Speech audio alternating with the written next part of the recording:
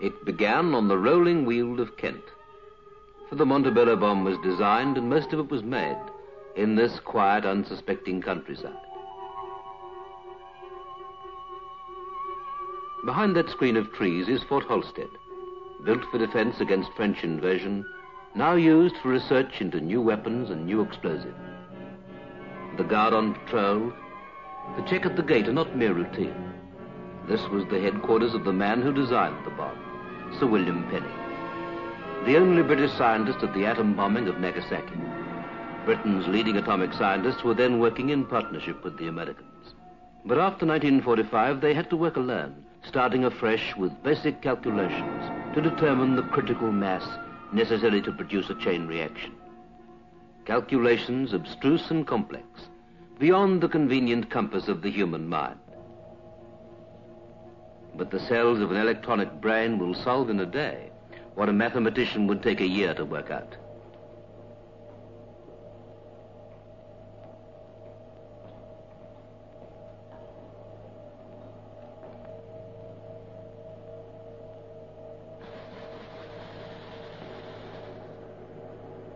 The Montebello bomb and all the equipment for this experiment were made in British workshops by British workmen.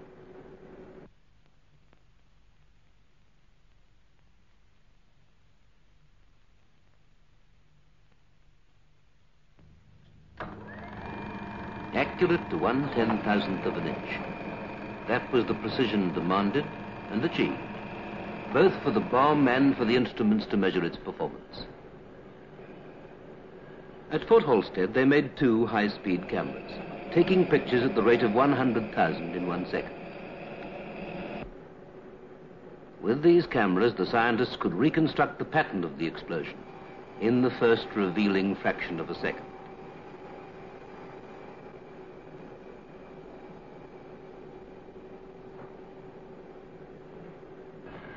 In concept and design, this camera was entirely British, and design became reality in the hands of fine craftsmen.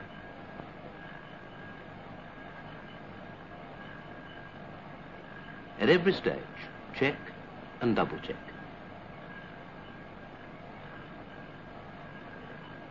Instruments too for testing the impact of the explosion, for measuring heat, blast and radiation, for gauging the instant shaft of gamma ray and the lingering poison of radioactivity.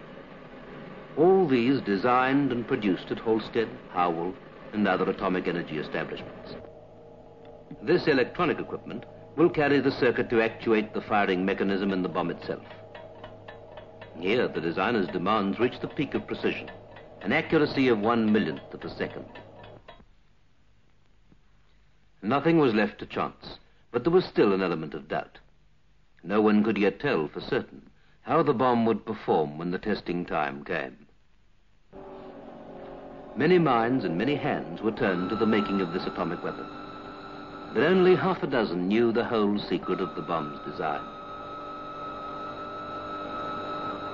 They knew they were making a weapon of awe-inspiring power, but they would never see the finished product, never even know, perhaps, the ultimate function of the parts they handled with such care.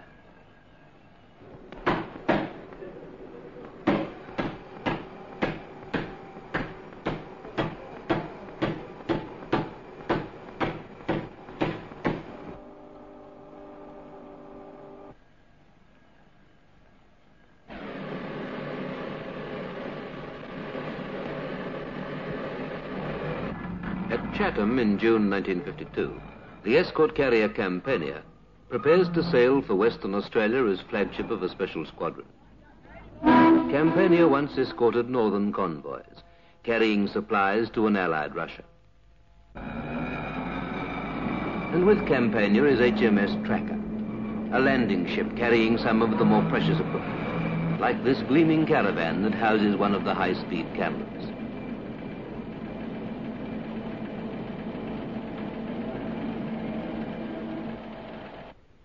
From the broad and busy Thames estuary, HMS Tracker sets out alone for the remote and barren Montebello Islands, lying some 60 miles off the northwest coast of Australia.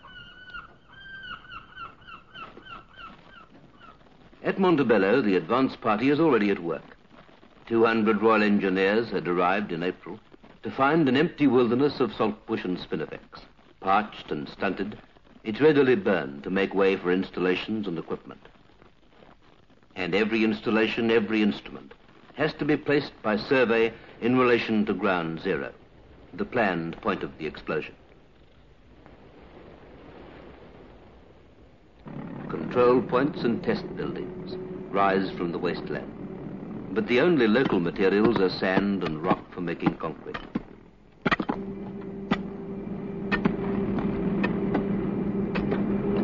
There wasn't even a jetty until this one was built by an airfield construction unit of the Royal Australian Air Force.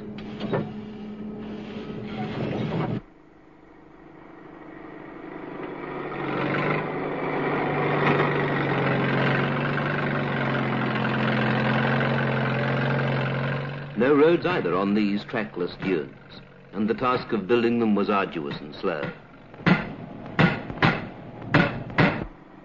Within the danger zone, they erected the familiar Anderson shelters, well protected by sandbags. And there too, they built concrete structures of varying sizes and strengths to test the impact of blast and the penetration of gamma ray. These tests would influence the pattern of civil defense against some future atomic attack. This was one of the problems Montebello would help to decide. From Montebello back to Portsmouth. There, within sight of Nelson's Victory, Campania takes on the rest of her cargo, a brood of boffins. Physicists and mathematicians, chemists and botanists, doctors and engineers, each with a positive role to play in this great experiment.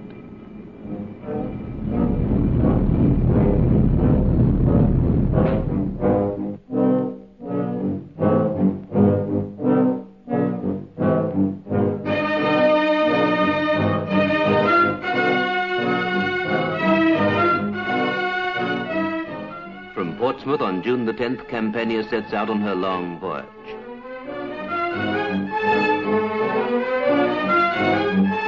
Campania wore the flag of Rear Admiral Torles, Admiral Special Squadron, the man responsible for the expedition's transport, maintenance and safety. But the Navy has a special interest in this operation. It's intended to reveal the effects of exploding an atom bomb in the hold of a ship in the confines of a harbour like Portsmouth.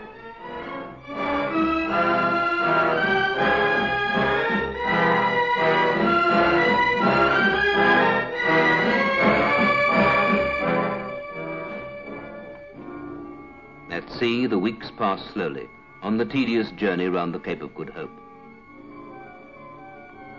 Campania was escorted by HMS Plym. Now she's sailing on her last mission, for Plym is the target vessel, already carrying the bomb in her hold. In mid-ocean, on Campania's flight deck, officers are trained to guard against the hazards of radiation and to detect it with Geiger counters and electroscopes. That box contains radioactive material, giving off radiations which sound like static in the headphones of the Geiger counters. From this crackling, the wearer can tell if the dose becomes dangerous.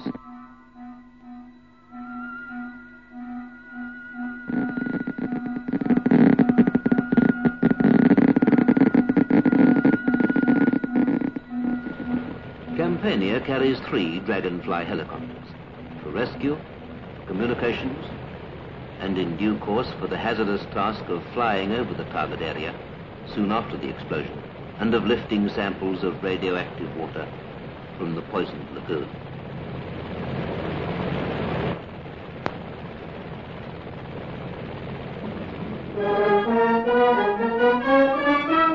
Landfall at last, Fremantle, Western Australia.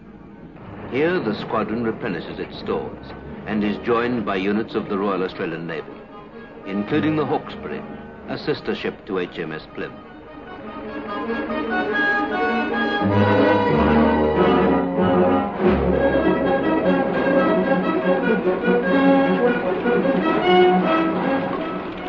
All told, there'll be 10 Australian warships on security patrol around the Montebellos.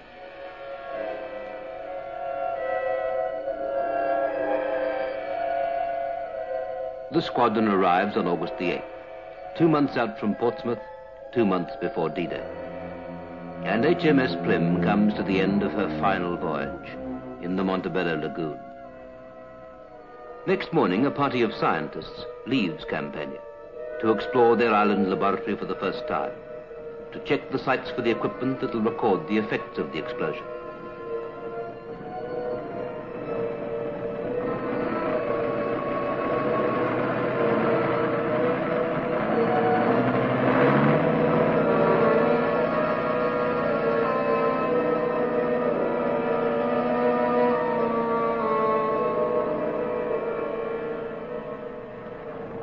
In their wake comes the equipment itself, taken ashore in landing craft manned by Royal Marine.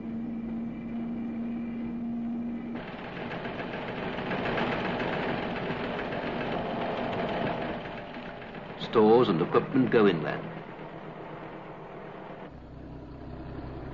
Some by lorry, some by sledge and tractor, for much of the island is treacherous sand.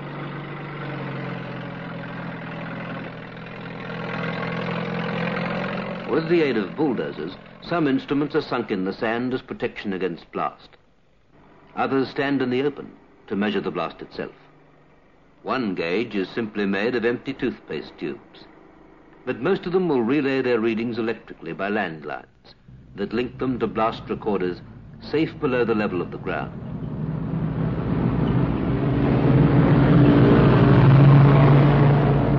It takes hundreds of miles of wire to complete the elaborate network of gauges and recorders extending throughout the islands that surround the lagoon.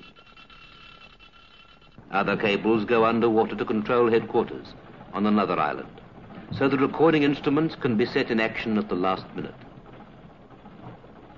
Similar cables running from HMS Plym will carry the electrical circuit to fire the weapon by remote control.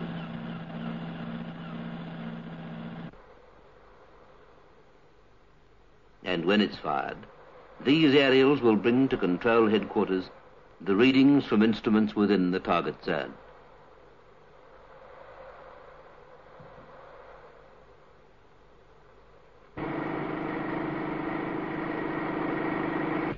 The high-speed cameras reach their destination.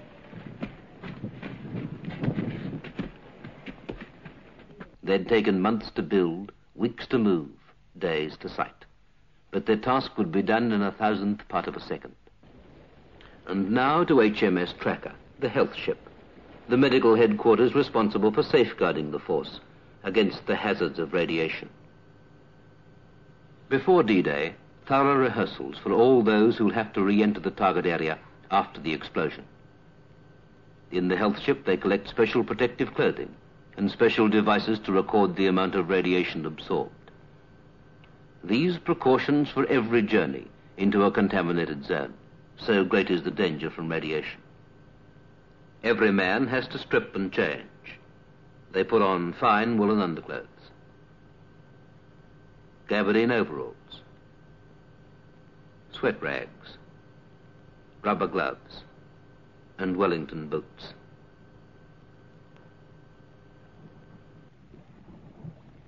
By the end of September, all preparations are completed, but the operation has to wait till the weather and wind are right. Meanwhile, there's a moment for relaxation.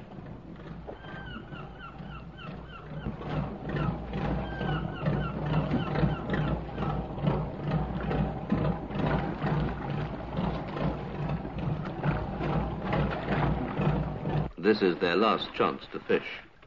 After the explosion, all fishing will be banned because of the danger of contamination.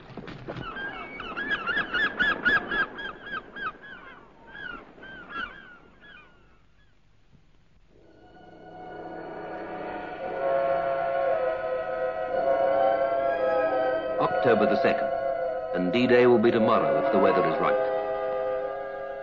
On shore, these instruments stand like sentinels, waiting to measure the blast of the shockwave. Their measurements will be relayed by line to this recording machine that's now being tested, set and wound, ready for tomorrow.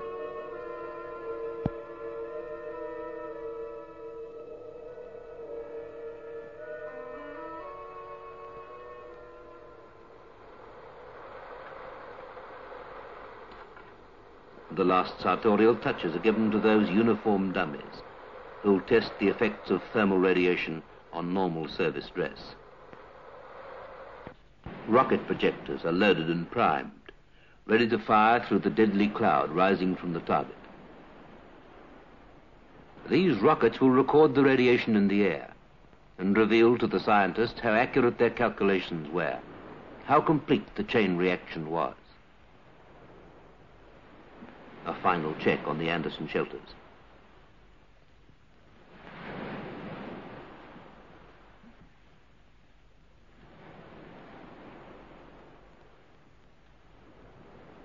And on top of one of the reinforced concrete buildings, a scientist sets a shadow graph to record the exact point of the explosion. Boxes of vegetables, sweet corn, lettuce, tomatoes, melons, cucumbers and beans, all grown at sea and now set out ashore to discover how much poison they'll absorb from the radioactive air.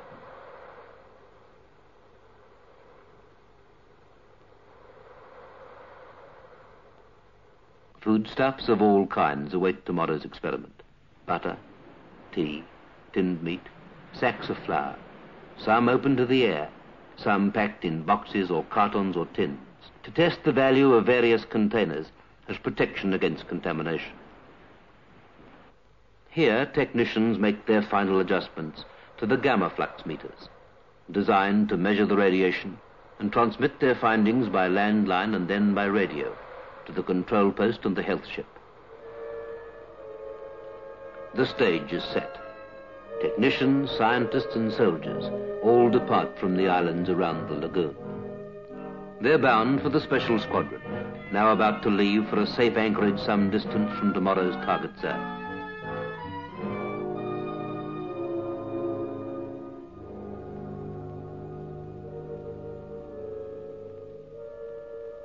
All this time, the waters round the Montebellos are patrolled by the Royal Australian Navy.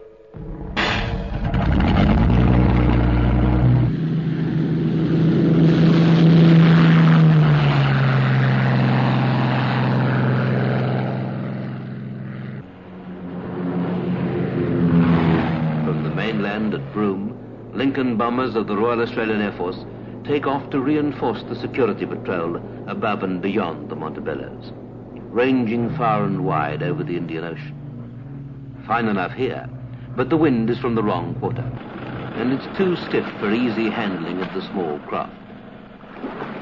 But what's the forecast for tomorrow?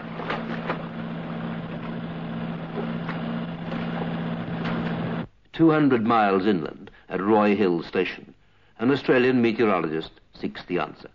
The weather and especially the wind must be right, lest the radioactive cloud be carried back to the mainland. Weather reports from Broome. Weather reports from Onslow. A beam to Campania. There, the forecasters examine the reports and charts. The essential conditions are a calm sea, a southerly wind, and no risk of a sudden change. In Campania's wardroom, Admiral Torlis and Dr. Penny are waiting for the answer. They've been hanging on the weather for 24 hours already. But the forecasters now see a fairer prospect for tomorrow. In the wardroom, they report that conditions will be perfectly safe. And Dr. Penny gives the order for the weapon to be fired at 8 o'clock next morning.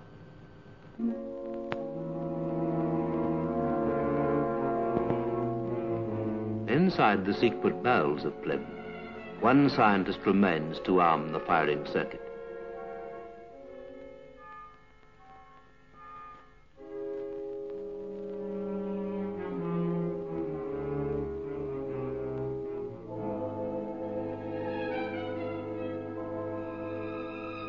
Connect the batteries. 1, 2.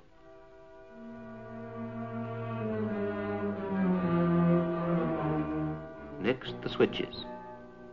1, 2, 3. Now the key, turning the circuit into position to fire. That's it.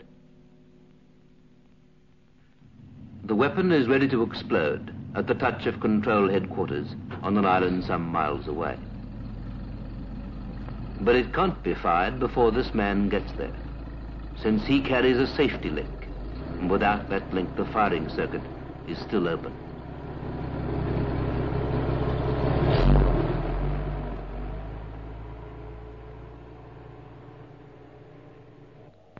Inside headquarters, the rest of the control party are waiting at their instruments.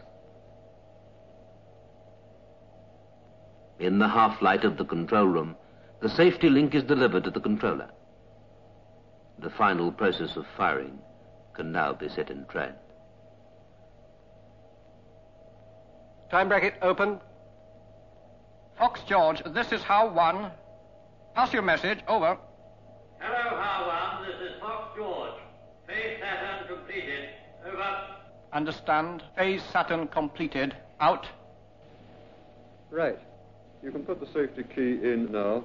Safety link in. Circuit complete. Can we have the all-ready signals, please? Mr. Abercrombie, please. Thank you.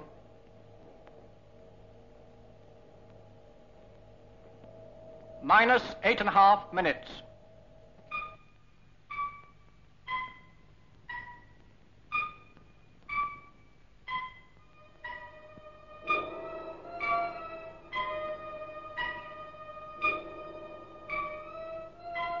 Minus 7 minutes.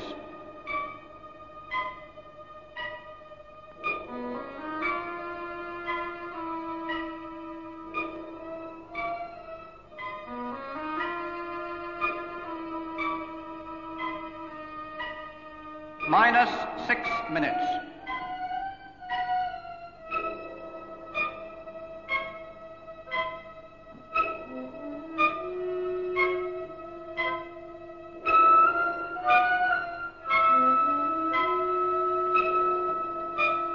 Minus 5 minutes.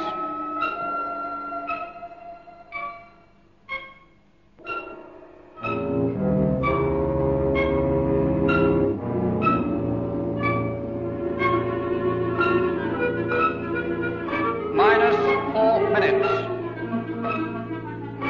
Detector valves up.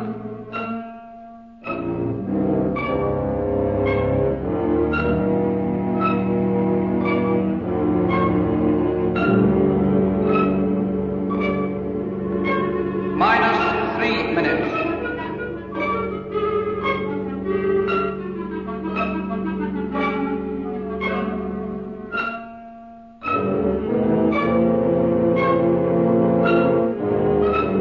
Minus 2 minutes.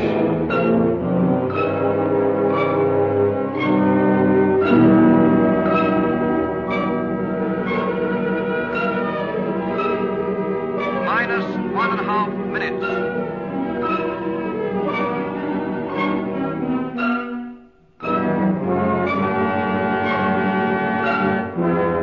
Minus 55 seconds.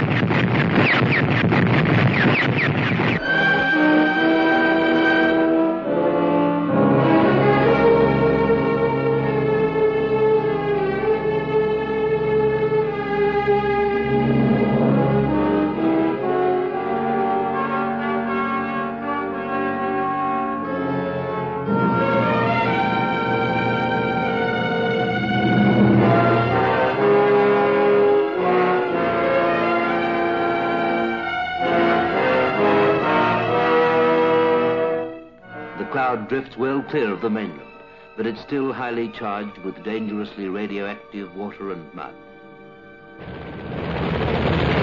Yet very soon, 2 helicopters are taking off to bring back samples of seawater from the lagoon.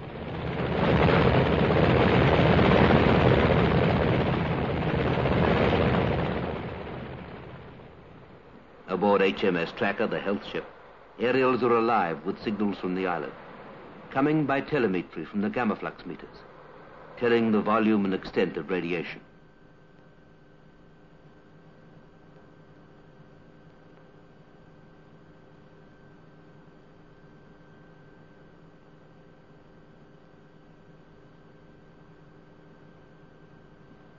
The readings appear on a radar scope, and as they come in, each one is plotted on a map of the islands, building up the dread pattern of contamination that will linger for weeks and months.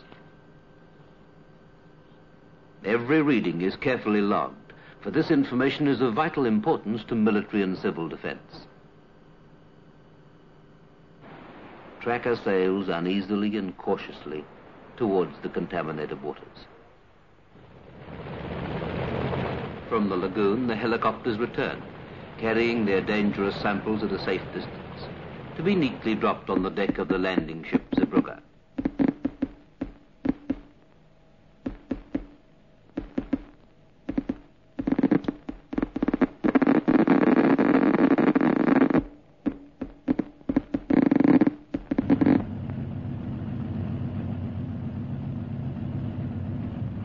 Meanwhile, from Tracker, survey boats set out on patrol to find and chart the limits of contamination in the island waters before anyone can dare approach the shore.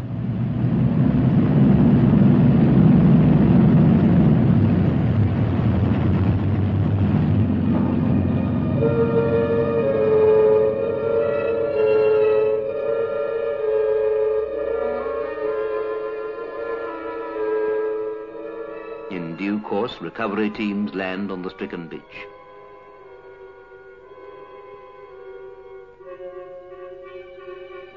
On shore, they find that many of the Anderson shelters have survived the ordeal remarkably well. Better than some of the concrete blockhouses.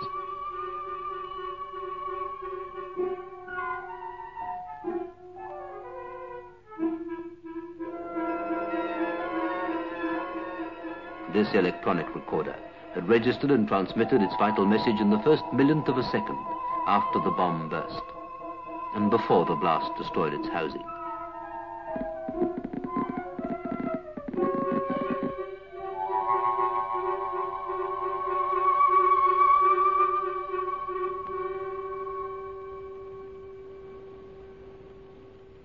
Back on the health ship, the recovery teams turn in their equipment to be checked and monitored.